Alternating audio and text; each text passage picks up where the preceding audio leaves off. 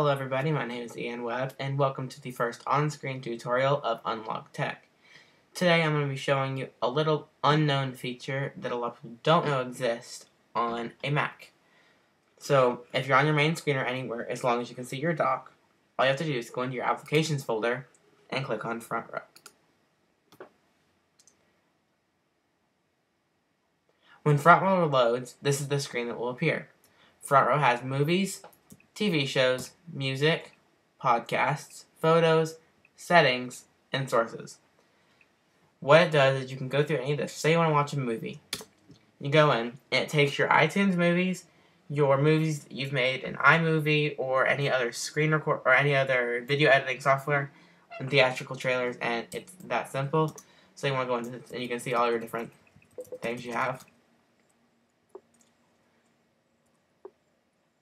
And so then you want to go into TV shows, and you can see whatever TV shows you have on your computer.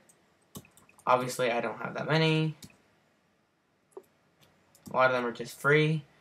And so then you can go into your music, and you can just go through all your music here, and it all comes from your iTunes. Podcasts are obviously just your podcasts. So if you want to watch like a keynote presentation from Apple, or any kind of podcast you can download. You can look at your photos from your. You can look at, and then you can do settings. So you can do like name of your name of this, your screensaver, your sound effects, etc., etc. It's pretty easy. That's just a really cool little feature that you can do once you're on iMovie, once you're on your Mac, and whatever you've done with iMovie. And it's a lot of fun, and I hope you'll enjoy this thing.